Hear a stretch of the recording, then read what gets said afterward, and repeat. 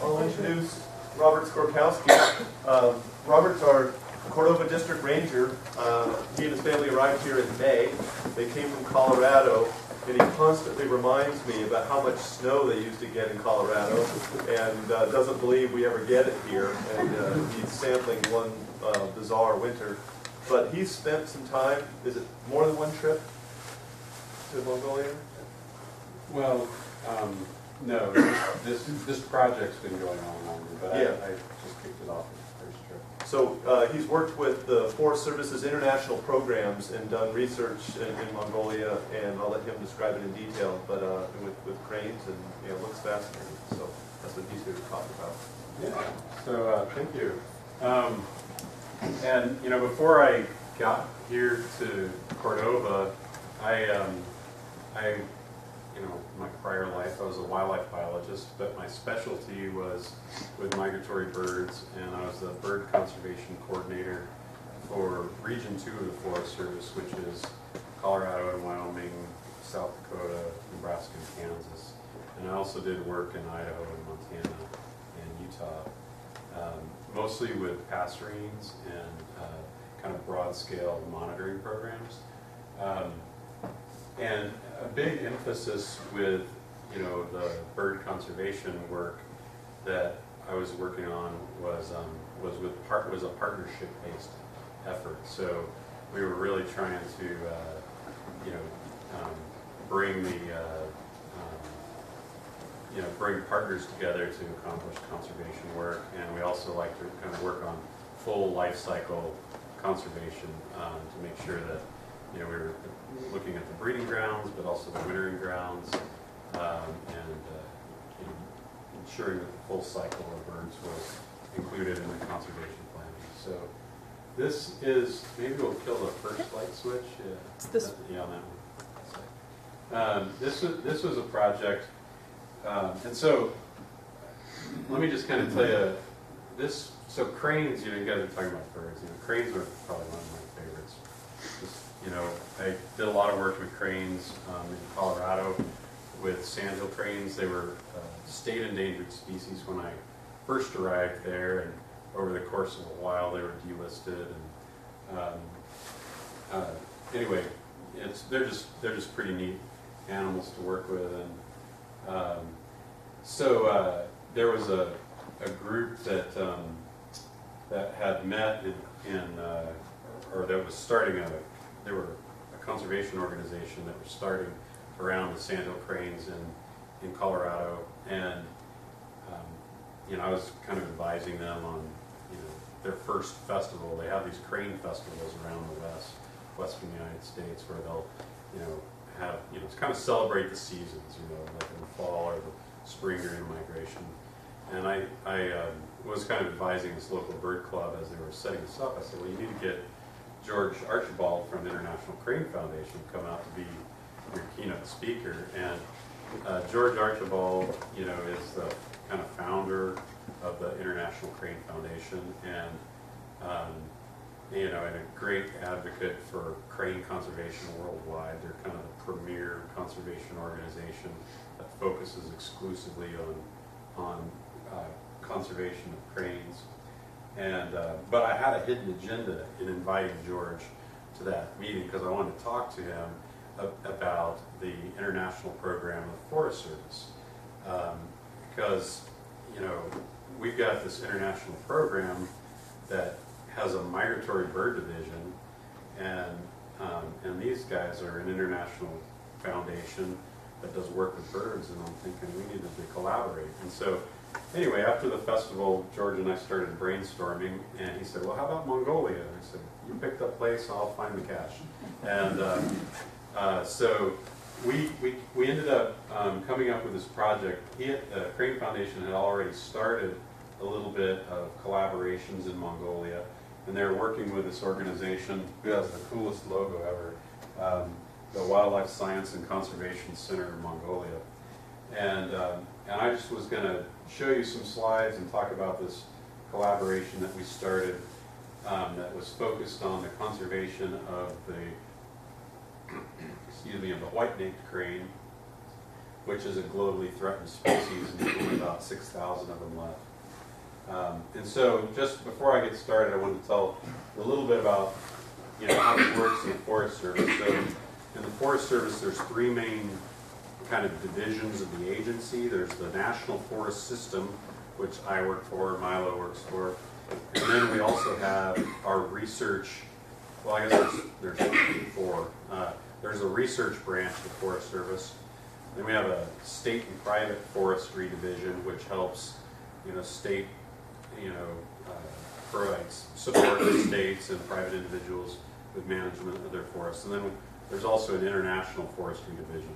And so, so this project was facilitated by the international side of the project, of the National Forest Service. But, and that this district here works quite often with that division as well, with the Crimby project that Aaron and others have been working with. So as far as just orientation, Mongolia is about 600,000 square miles, and but it only has about 2.5 million people, and it's kind of sandwiched. It's like this little democratic enclave sandwiched between China and Russia. And this is the capital city right here, Ulaanbaatar, and of the 2.5 million people, about half of them live in the capital. So once you get into the countryside, there's hardly anyone in there. Come on in. And I made this presentation originally when I was in Colorado, so you got to forgive me for not updating this slide. But this was just put in there to kind of at the time give a little bit of perspective, as to how the size of Mongolia compared to, in this case, Colorado. So it's a fairly big country, and this is a photograph of the capital city.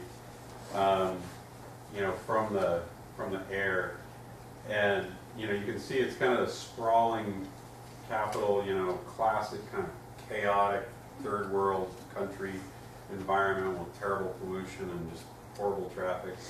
And one of the things that's kind of happening, particularly with in this country, is that there's a lot of people that are like leaving the countryside and leaving traditional nomadic lifestyles and moving to the capital city. There's a lot of the kind of surrounding areas, people are setting up their yurts, it's kind of in Mongolia, it's traditional for the nomads to live in yurts, and they live in them all year round. And in the capital, when they concentrate like that and they're all burning coal, the pollution's really pretty terrible in the winter. Once you get out of the capital, the villages are pretty simple. There's really not much to them. Occasionally you'll have a gas station and just some houses, but this, for the most part, this would be like a normal village in Mongolia. But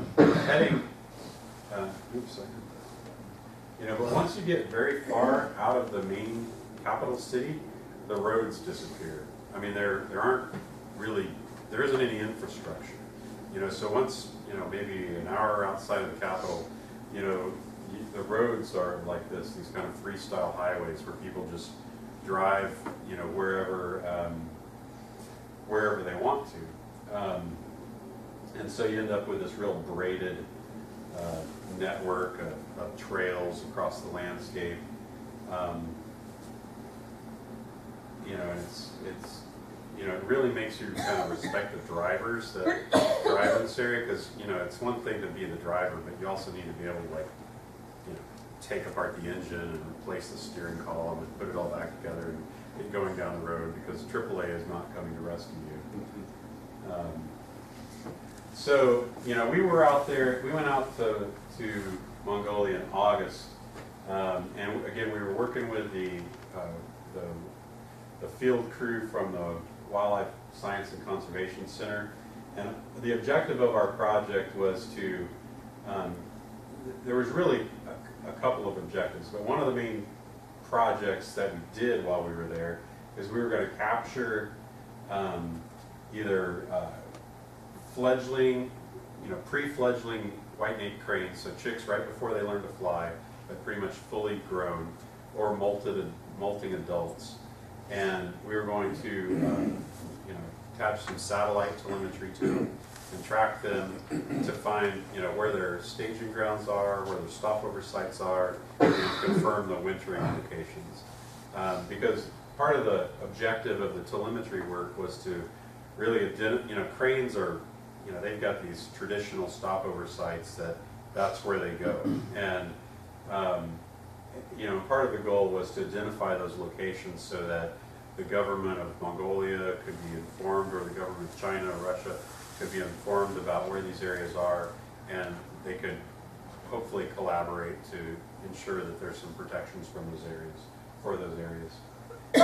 This is kind of a typical grassland steppe when you get out there. There's livestock kind of roam the land. There's no fences. The only fence I saw in all of Mongolia, once you were outside of a little town, was like I saw one fence around this person's potato patch, and other than that, there's no fences. The livestock just go everywhere. As far as the white-naped cranes and what we're, this was kind of the assumed migration, is that we know that part of the population, and this is the Mongolia piece over here, part of the population we knew came down into China. There's a little smaller population from Russia that would winter in the demilitarized zone, kind of between North and South Korea, and some of them would drop over into Japan. This is what the bird looks like. This is one on a nest. And they've got a courtship display that's fairly similar to any other cranes, where they pair up and then they do their courtship displays. The travel route that we did, we got into the capital city and we pretty much went east, and our travel route kind of mirrored the known nesting locations for where these birds were. And before we got there, one thing that we had done is the Mongolian team we had funded their kind of field team to get out in advance to find out where the birds were, because when it's time to capture them, you need to know exactly where they are, and you have to know when they hatched so you can calculate when they're going to fly. Because when you get there to capture them, you gotta hit it just within a very small window. Otherwise, once they fly, it's done. So, before we arrived in August, the team had found the nests. They had calculated their age. We knew approximately when the chicks were gonna fly, so that we could do this route. And our goal was to capture as many cranes as we could. We ended up capturing, I think, 43, but we only put telemetry on, I don't remember, like 8 or so cranes. Along the way, these are domestic camels. I just put that picture in there because it was so cool. Joe and Joe camel. Yeah, these you can see they've got the little, like a little nose ring and then the rein on them. But there was a lot of livestock grazing. It's open range, camels, sheep, goats, cows, horses. We're pretty much grazing all over the place. There are, wild ungulates as well that are very, herded up, but we actually didn't see many of them. What's the altitude? I don't remember. Is that brown area in the background due to fire or anything? That's actually tills, which was very, very uncommon. We started to see a little bit of this, and it's one of kind of the, potential conservation threats for Mongolia is you've got all this like, you know, it kind of struck me as what the Great Plains must have looked like before it was ever like settled and fenced and the grasslands were broken and tilled. I mean, it was almost like stepping back into an era like that. But there was very little actual agriculture, and part of it had to do with just the sheer logistics of how remote this was, and getting fuel there and equipment. But there was some wheat farming, and it's actually kind of one of the issues that we were encountering, because they were, using some pretty heavy-duty pesticides that were, causing poisoning issues with birds and other animals, so that the, small rodents didn't eat the wheat. When we were out there, because we were on a grassland, we'd arrive at the site, and you'd have to find the highest point you could to set up your spotting scope to find the birds. And so, often that was the top of the truck.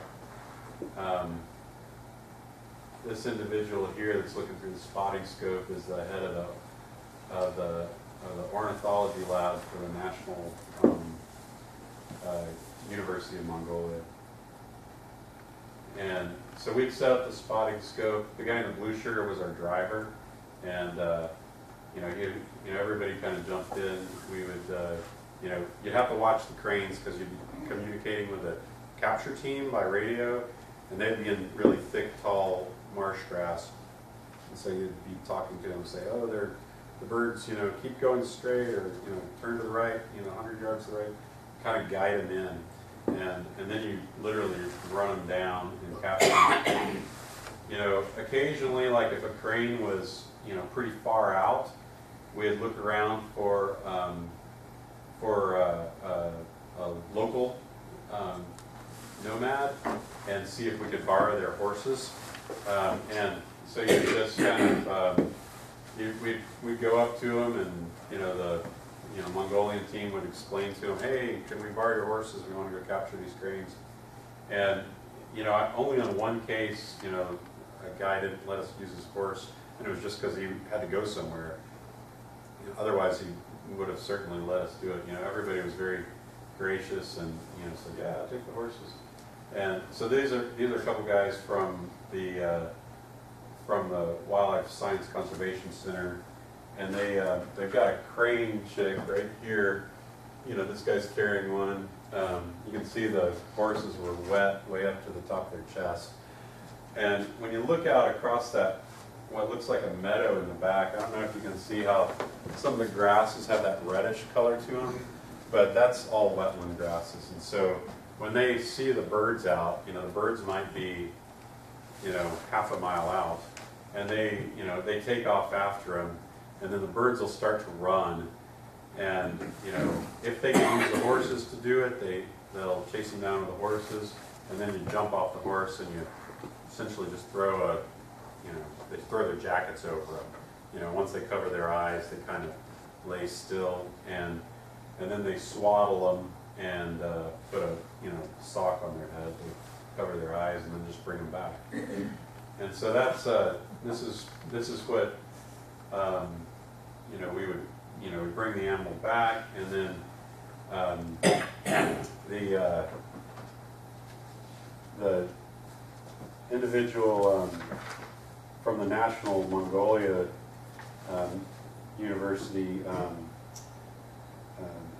we call, the Mongolian names are very hard to pronounce, but we call them Seven, and just tremendously complicated spelling on the name, or at least for an American. So is that a fledgling or a molting? That's a fledgling. So it's got the nice brown color, none of the white on the neck. And he's a kind of a classical ornithologist, so he wanted to take like all these morphological measurements, like every single bird that we caught. I mean, just they were measuring everything on these birds. And all I really wanted to do was like stick the telemetry on them and let them go. But the locals, they would sit down and they'd talk, and as we kind of collected the data. So these are some slides of them taking, you know, different measurements of the chicks and, you know, height. I mean, literally a weight, build, measure, everything was measured on this. You know, they just wanted to get as much data as they could as, you know, they're handling the birds. And then we put the jewelry on them. And what we got here is we've got a color banding approach. And those are super light plastic. They snap on kind of like, I don't know, like big Legos or something. And we alternate the color pattern. And if any of you have ever tried to read bird bands, you know, color banding is great because you can see, you know, you're like, is it a 6? Is it a 9? You know, I mean, if you're looking through a spotting scope trying to read a number on it, can be very difficult. You know, by alternating the colors, I think we had 5 colors, and you know, I don't remember how many potential combinations there were of uniquely marked individuals, but we didn't come close to what we were able to capture. And then this is the telemetry equipment, and this one was a satellite telemetry piece with a little solar panel on it. There's like little neoprene inside it, so we, you know, before we put that on the bird, you know, there's like some softer neoprene on there. We're definitely kind of worried a little bit about the knee joint, how that weight might wear on that. You know, we're still gathering information about, you know, hopefully it doesn't injure the bird. I think the color bands, these are so light that there's not really any concern. You know, the telemetry pieces, you know, is kind of more of an issue. It'd definitely be hard to capture these birds once they're flying. And then we'd let them go. And How usually, much would the telemetry weigh?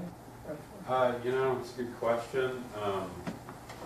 I'd have to look it up and get back to you on that. They were pretty light though, you know. But then again, the birds are pretty. Even though they're big, the birds are pretty light. But they did have this, you know, piece tested and used on. I know that they had used them on sandhill cranes. They used them on even some of the whooping cranes, and you know, so they have, you know, tested the technology, and they didn't expect it to cause injuries. You know, they had no trouble flying with these.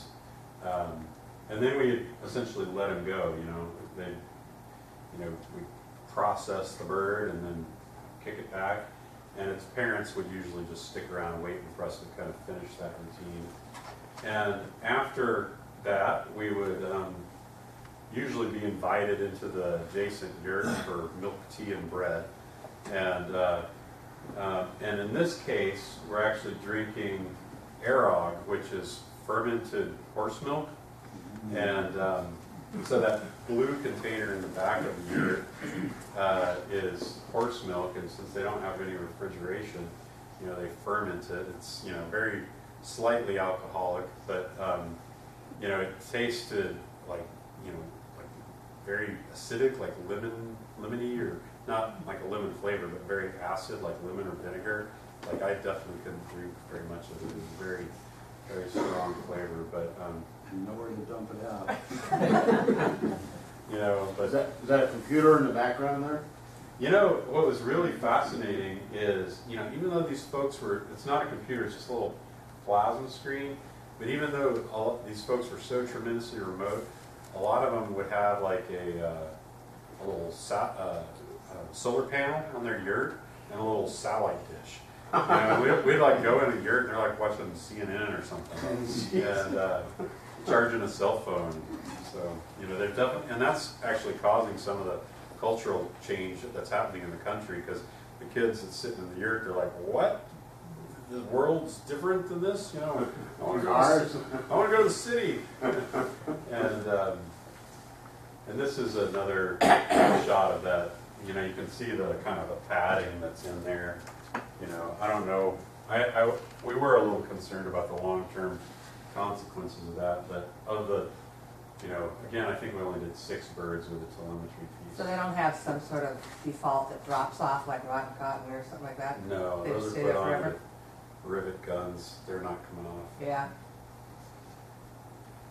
And this is an adult, so in this case we caught an adult that had molted its flight feathers. And catching the adults was just kind of luck. We didn't expect to catch adults, but when you start chasing them and they didn't fly, then we thought, well, let's grab an adult. So we ended up catching, out of the 6 or 8 birds that we put telemetry on, we ended up putting it on, I think, 2 or 3 of the adults. And, we definitely want to wear safety glasses when you're handling these birds because they pop out an eyeball or something if you're not careful. So the type of data that we collect from this, they start kicking out, dots of locations.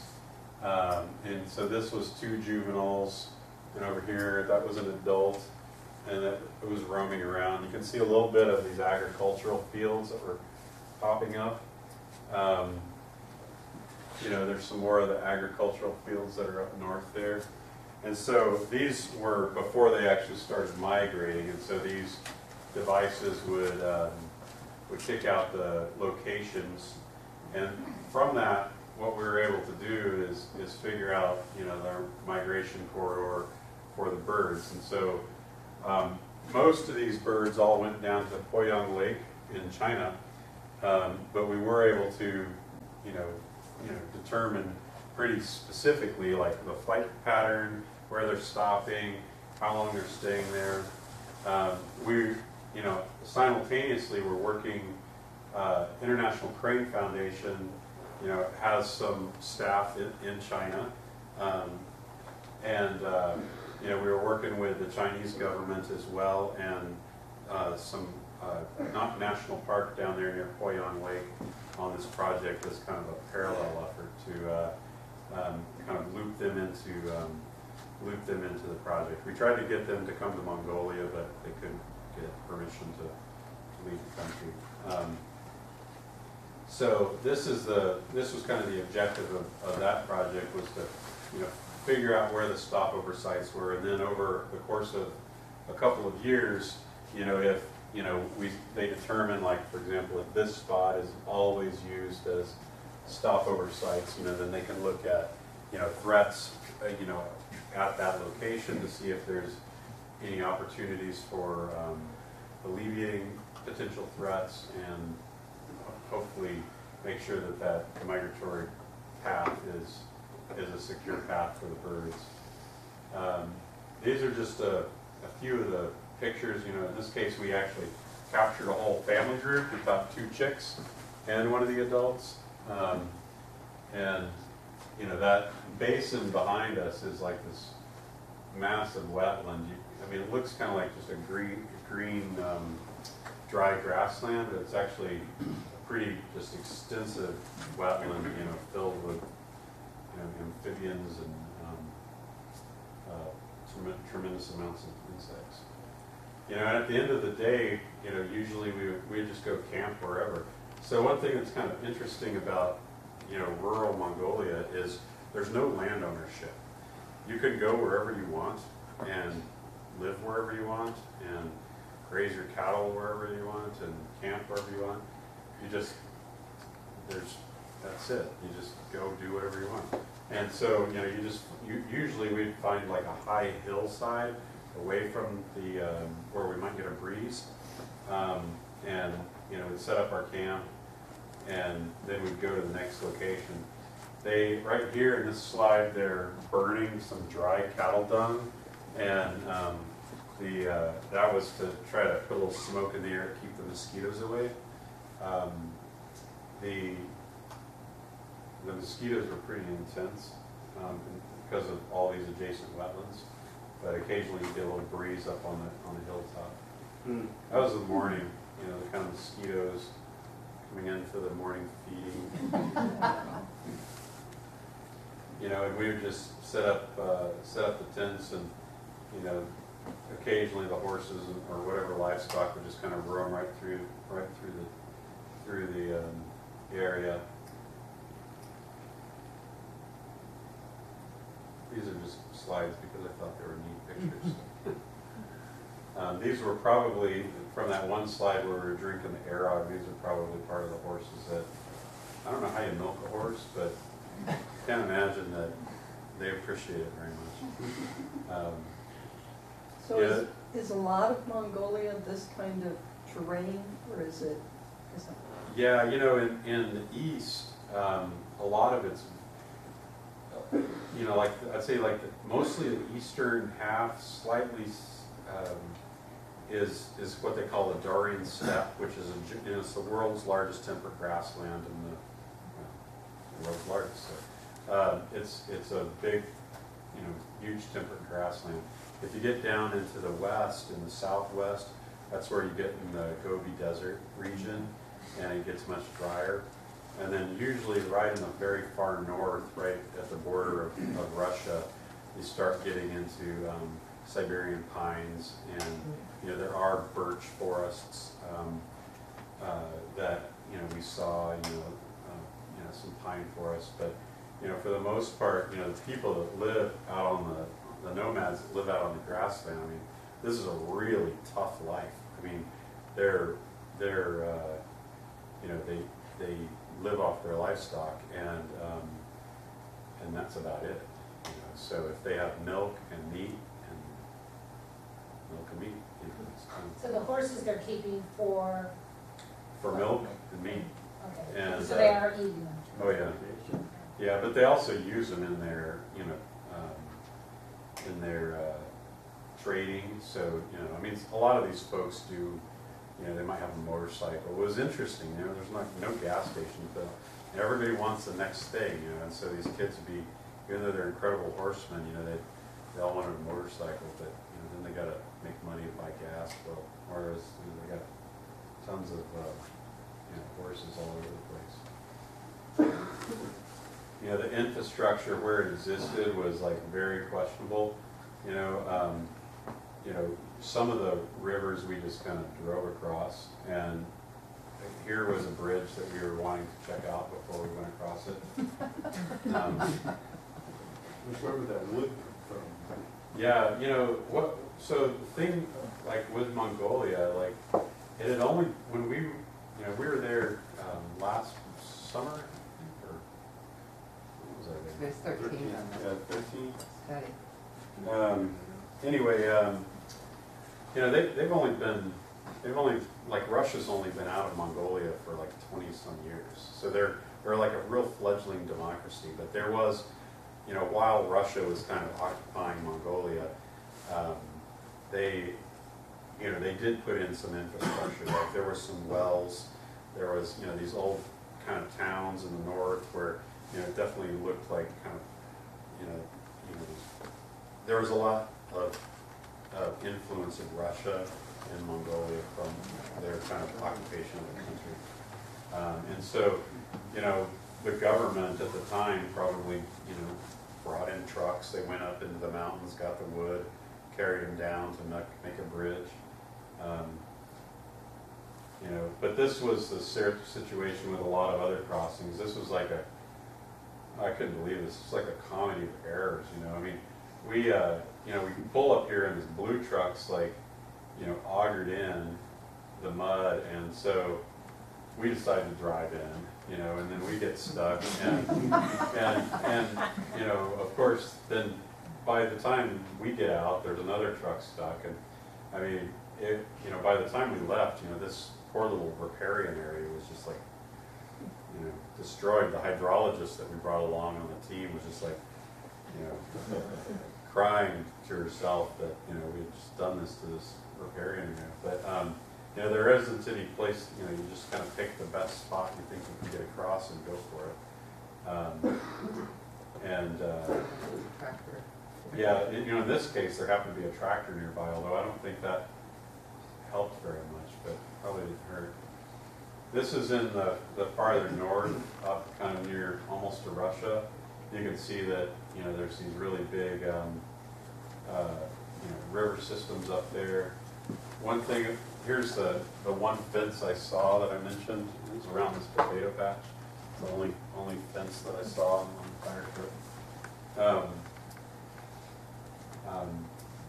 You know, but here got one around their corrals too. In the north, they would actually corral some of their sheep at night because there's more wolves in this area. This particular area, you know, the rivers here, one of the threats that was kind of facing the white-naped cranes was that is really climate change is in your face there. You know, Mongolia has a lot of permafrost, and so what was happening is the permafrost is kind of going deeper, and so the wetlands and the water tables are dropping, which is making the wetlands kind of shrink in size, and so some of them are actually drying up and disappearing, or really the water's just under the ground now. And at the same time, the rivers, which are these really cold water fishery systems, the reason they're cold water fisheries is because of permafrost. It's like having they're running over ice, and they've got these, you know, great like freshwater, you know, fisheries that people come to travel to experience, and you know, there's some changes happening in those systems as well. These are Denizell cranes, which are different, you know, that we saw 5 species of cranes while we were there. I believe these are hooded cranes. These are my photos, not Milo's, so you can't really tell. Not judging, I'm not judging. This is another Denizell crane with some chicks. Not a very good picture also either. This is a fledgling Denizell crane that we had captured just just whenever we caught it, you know, spooked a bird, the ornithologist wanted to ban it no matter what, even if it wasn't our target bird. So, you know, some of the other birds, you know, were the Siberian cranes, which are critically endangered. There's very tremendously small population of them left, and we actually did see a few of them in Mongolia. The hooded cranes are another species. This was just a steppe eagle fledgling that, you know, just put that picture in there. And this is a picture of the grasslands, and I wanted to show you can see this hummocking, kind of the bumpiness of the ground, and that's actually caused from livestock hoof action, where you know they've been running out there so much, and what that actually does is it actually creates these real subtle changes in the ecosystem where you can get water, you know, like the top of that, the elevations changes so different that, I mean, so subtle that you can get the top of the hummock kind of being drier, and the bottom of the depression being wetter, and it can actually result in, over time, of wetland loss. One of the challenges, you know, that we were facing in coming up with a kind of a conservation strategy for the bird was that, you know, there's no real way to regulate, you know, anything. You can, I mean, and you don't want to go to Mongolia and say, here's how you raise cattle, because these folks have been doing it forever. But, you know, it was something that we discovered, you know, that if, you know, that very beginning slide I had, you know, you had the cows right in the wetland, and then the yurt up on the hillside, and, you know, so their cattle and their livestock are watering like right where people are getting their water too. And so there are, you know, some strategies that, you know, the people could use to, you know, one, protect the riparian areas, you know, protect their personal health with their water quality, and actually, you know, get better management of the grazing system. And so, you know, as a result of kind of our tour and the work that we've done out there, we ended up, you know, coming up with an assessment and kind of recommendation for the project. And, you know, it has several parts to it. One of them was we were coming up with a framework for kind of conservation planning for the birds. But there was also a conservation education piece that we were working on, you know, where we're working on essentially kind of extension service type of education with the nomadic herders, and also working through the schools there with the school children. And this year, this summer, we actually sent a team back, and they actually set up these like demonstration exclosures to show, to one, evaluate, what resting the landscape can do as far as recovery of the vegetation. And part of it was to learn about how quickly the systems could recover, but part of it was also to teach the locals about, kind of rest rotation systems of livestock grazing. And this is a slide that shows the solar panel and the satellite dish, which I just love that photo, and all of them, they want to be connected, be in there watching sports. There's also these swan geese. I just put in some bird pictures, and also white-necked crane and a white-necked crane chick in the front. This is kind of a team that we were working with. At the beginning of the trip, it was kind of this crew here, mostly the Mongolian team, myself and a hydrologist from the Forest Service, Liz Schnackenberg, who's a woman on the other side of the picture. And then, at like 2/3 of the way through the trip, the Crane Foundation folks arrived, including some of the funding individuals, and so suddenly, like there was a cook and dining tent. Before that, it was very rough. But and then after that, it's back to the city and fly out. And just some of the folks we worked with. This is Nimba Bayar. He's the founder and director of the Wildlife Science and Conservation Center in Mongolia. Just finished his PhD at Oklahoma State, and now is back in Mongolia full-time running the Wildlife Center. He also work with Peregrine Fund and is doing a lot of work with raptor conservation in Mongolia, which is, there's some terrible things going on with raptors there just with the way power lines are being constructed in that country. This is Seven. He's the head of the ornithology lab at the Institute of Biology, and he was great. He was like 70 years old, and man, he could outpace any of those field techs. I mean, this guy just lived for field work and did a great job. I wish his English was better and I had any skill at all at speaking Mongolian, because I'm sure he has a wealth of information.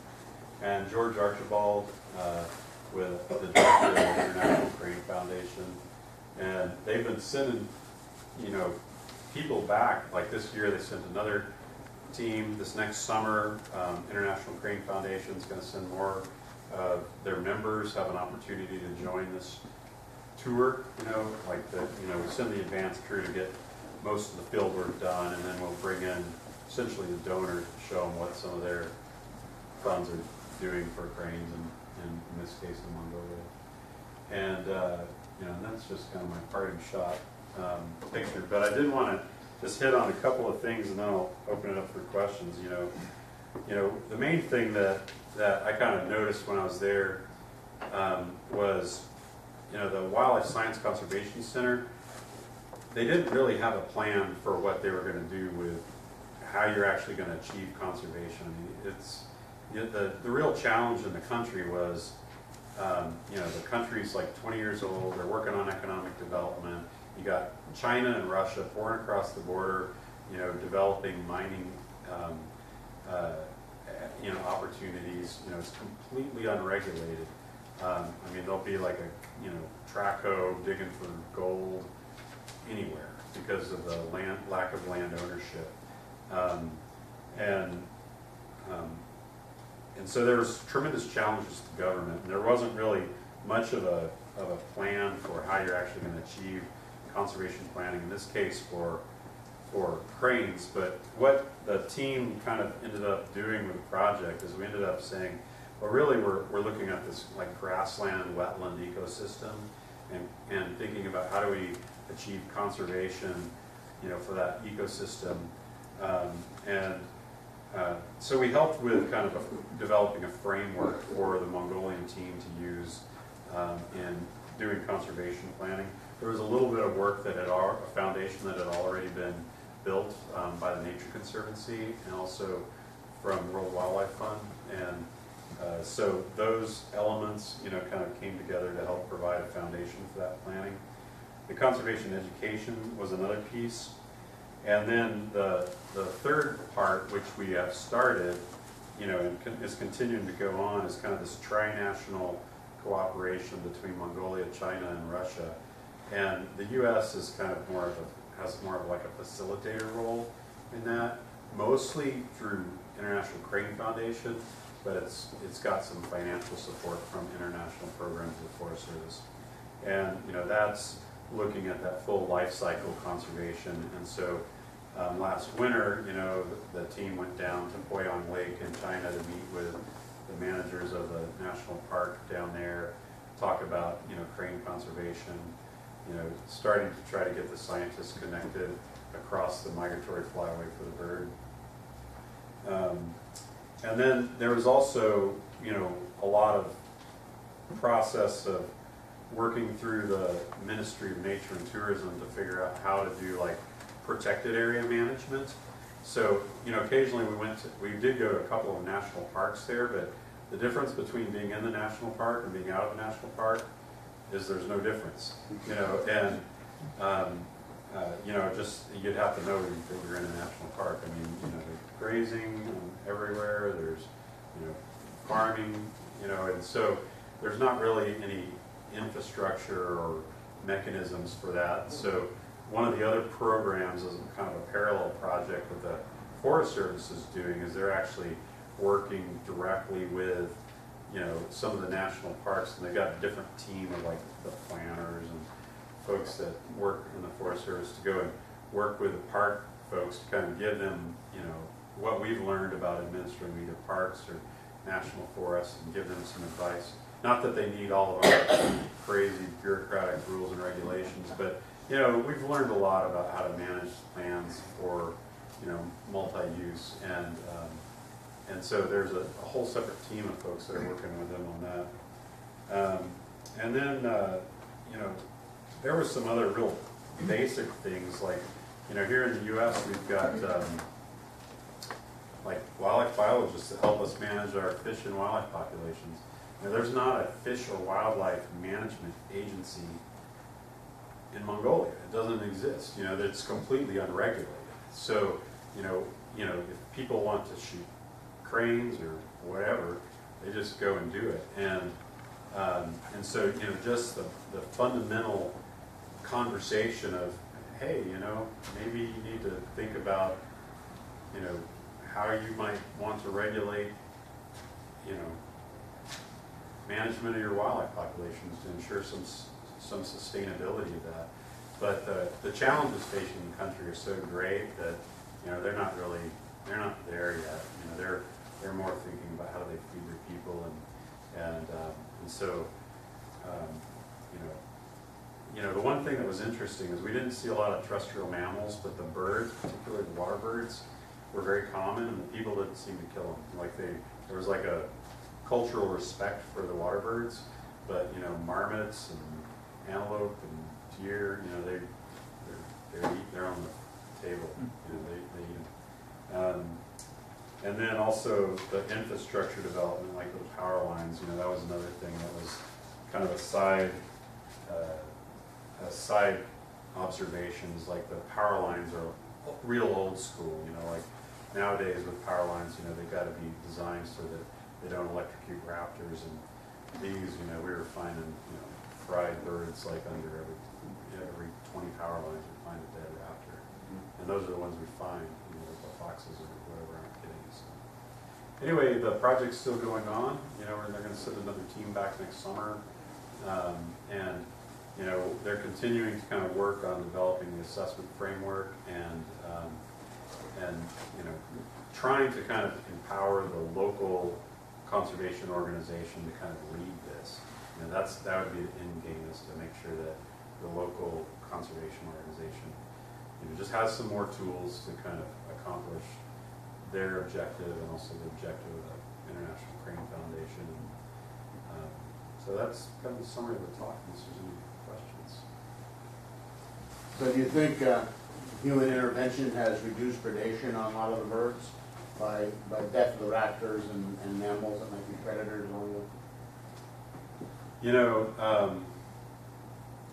The predation on the cranes, that's not really so much of an issue. Their main predation would probably be from eagles. It's potential that like raptor electrocution is affecting the eagles, but really it's the main threat doesn't have anything at this point. Doesn't have anything to do with Mongolia. It's water development in China. They're taking these wetlands in China and turning them into hydroelectric energy production facilities and just flooding these valleys that are wintering areas for the birds. So hydroelectric production in China, as well as climate change and kind of wetlands disappearing in Mongolia, are the driving threats. And that climate change one, that one's tough. I think what that really, the lesson there is conservation has to be focused on wetlands they think that are going to stick around, that might have some other kind of perched water table that isn't dependent on come across. Yeah, Mongolia's got several fish species that are only found in that country, including some grayling. So they've got some unique aquatic organisms. Yeah, the taimen there, that's what everybody talks about, the taimen, these giant freshwater salmonids at like 100 and some pounds. It's like this cold water fishery in the middle of but it's all permafrost, that's why it's cold. But yeah, that's definitely a part of it. I'd say Mongolia is like most certainly ground zero for some climate change stuff. A lot of the birch forests that we saw were dying or dead, and again, it had to do with the water table changing, and so fire frequencies increasing, and definitely a lot of change happening there. Other questions? So kind of related to that, it's almost a desert, right? Like they don't get very much rainfall, so there isn't a regeneration to the wetlands from rain, and it's only from... Yeah, part of Mongolia is certainly a desert, like in the Gobi region, and this is, temperate grassland, so it doesn't get much rain, kind of like, the Great Plains, or Front Range of Colorado, the grasslands out there, kind of short grass. It kind of reminded me of short grass prairie, which is kind of a low moisture system. But yeah, they don't get rain like Cordova. Do you know what the rainfall is? I don't. In the I'm not area sure. that you were? I mean, it did look like, I'm thinking like Switzerland they area. get, it's tremendously cold there, and they do get some snow accumulation that, melts. We definitely, in the 2 weeks we were there, we had a couple of rainstorms. I don't think it was, as arid as, say, the grasslands of western Colorado or eastern Colorado, or Wyoming. It's definitely more like the grasslands of Oklahoma, where they get more intense storms that put down more water.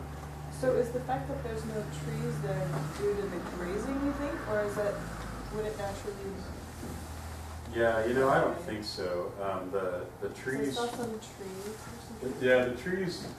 Once you got to some elevation, there would definitely be trees.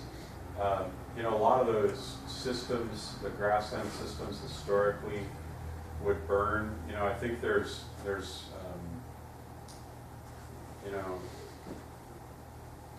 don't really know. I mean, most certainly, when you got that slight kind of topographic north-facing hill, there could be like birch or pine on it. Just real subtle topographic shifts, which might increase the moisture just slightly, and you could, trees would be there. That one shot you had, aerial shot, had some riparian vegetation in it, in the earlier part of your talk. Yeah, can go back to that one. That one,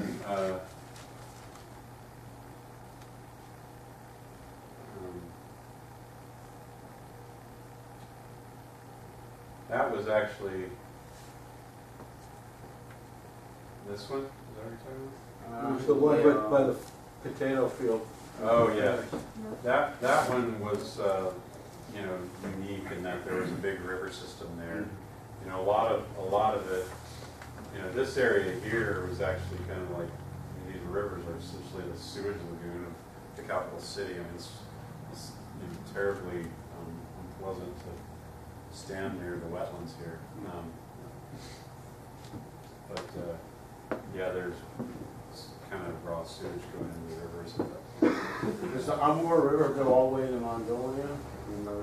There's not Russia on one side. I believe it does. I have to. Yes, and I know the salmon in it. So, Yeah, you know I do know that, you know, like the tame and fishing was like big tourism business, and that's one thing that you know, in the report that we did share with the kind of Ministry of Nature and Tourism, we're like, you know, as far as like people that are coming here for like ecotourism, particularly the fishing stuff, you guys need to watch this climate change. Not that they can do a lot about it, but you know, most certainly it's gonna you know, affect the fisheries there. But you know, the fact that it's completely unregulated, you know, people want to take these fish, or even from the sport fishing side, from tourists, you know, it's completely unregulated. Any questions? Yeah. How much are the PTTs? How much do they cost? Yeah. They're around $6,000 each. Yeah, so that's why we only put out like 6 of them. So that was part of what. Platform, something, some transfer. The satellite. The satellite trackers, yeah. That was actually part of what the Forest Service paid for with the international program grant. We paid for that. How long will they last? They're solar powered, so they'll keep going. You know, I think they're still kicking out data. So, you know, I think one of our birds actually got sick. It ate some like pesticide-laden wheat in a field in China and ended up in a zoo in China. And so the colleagues in China actually went and got it and actually were able to retrieve the transmitter off that bird. You know, because they weren't sure if it was going to recover to be able to fly back. It was kind of a neat, unique recovery of one transmitter. did you see any damage to the bird from the transmitter? Yeah, I didn't hear anything about that, but you know, it's a good question. I didn't actually think to ask. I got that picture sometime this summer that they had captured the bird, but I've kind of just been filing these messages and not really getting in, not trying to follow it too closely. I've been busy with new adventures here. Any other questions? Thanks, Robert. Yeah, you bet.